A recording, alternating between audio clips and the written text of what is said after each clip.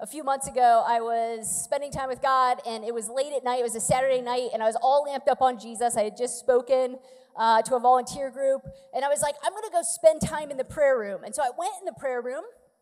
I took a cup of hot tea and some chocolate, and I was going to hang out with Jesus. This is great, right?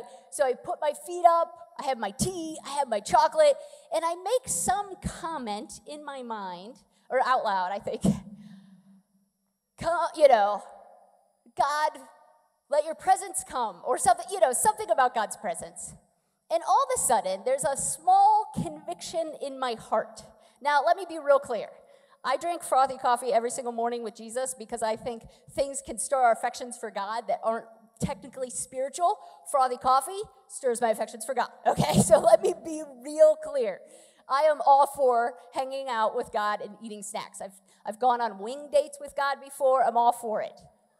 But on this night, I realized this conviction as I'm sitting in a very relaxed position. My feet are up, and I sense this kind of conviction from the Holy Spirit. It says, you're asking for my presence, but you're approaching me like it's a movie. It's a little prickly. So you know what I do? I'm like, okay. So I fold up my stuff. It's 9 o'clock at night. And I say, I'm going to go to bed, and I'm going to do better in the morning. And so I get up at 5 in the morning, and maybe for the first time ever, I don't take frothy coffee. And I had heard a sermon prior to, and if you would have asked me what this sermon about, I wouldn't have told you this part.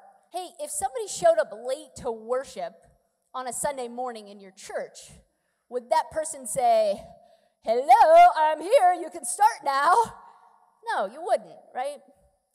And yet, sometimes this is what we do with God. Like, hey, are you proud that we're worshiping you now?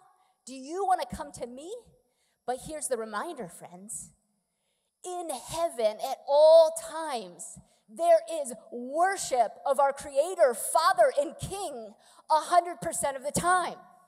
And so that next morning, I wake up at 5 in the morning, and here's what I do. I don't take coffee, and I don't take snacks, and I open up the Bible to Revelation, where there's lots of pictures of heaven.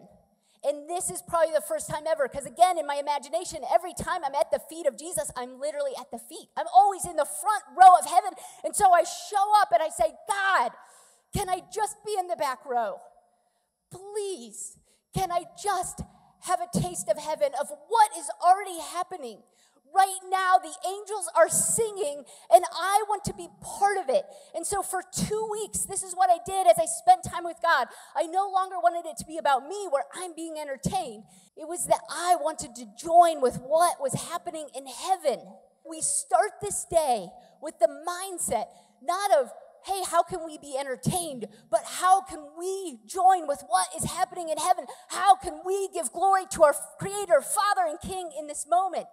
And so I ask that you join with me, because right now, around the clock, we know this in Revelation, holy, holy, holy is the Lord God Almighty, who was and is to come.